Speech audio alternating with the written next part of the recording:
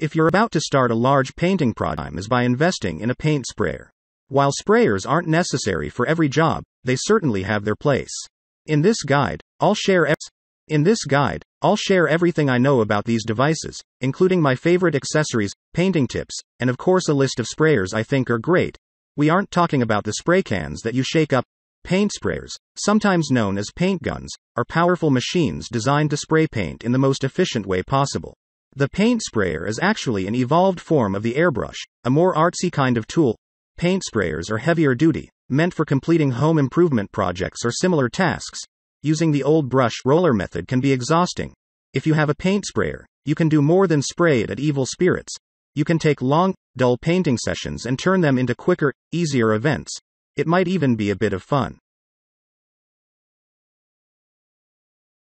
Number 3, Graco Magnum 5X7 Paint Sprayer.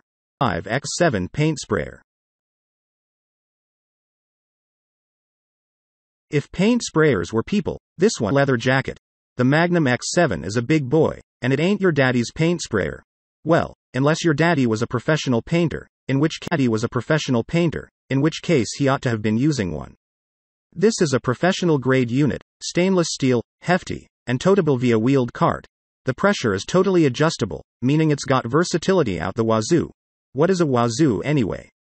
This unit also connects to a garden hose for faster cleanups, and it has a little function called reverse a clean for clearing out the clogged tip of the hose. This happens with paint sprayers, be ready. The hose is a mite short, unfortunately, which is odd, considering how professional level all its other components are. It's 25 feet, which may not meet your needs. If that's the case, you can always buy a longer hose. Number 2, Wagner 05 Max Paint Sprayer. Spray Max Paint Sprayer.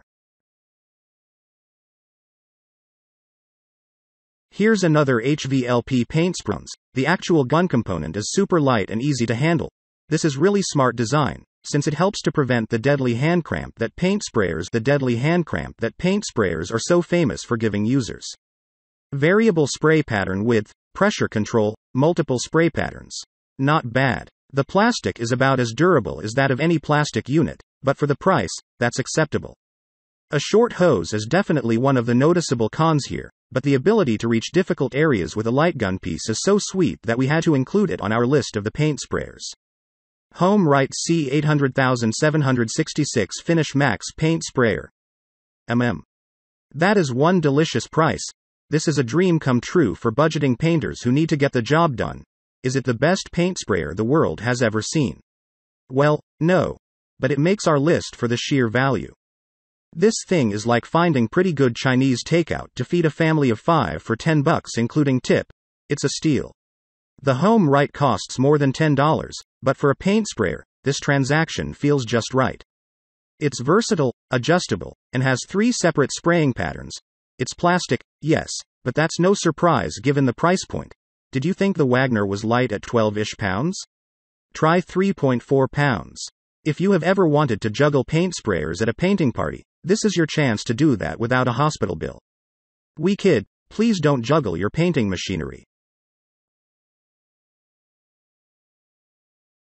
Number 1, Graco Magnum 25 Paint Sprayer. X5 Paint Sprayer. This is one hell of a paint sprayer for the homeowners or professional painters. Adjustable pressure. Check.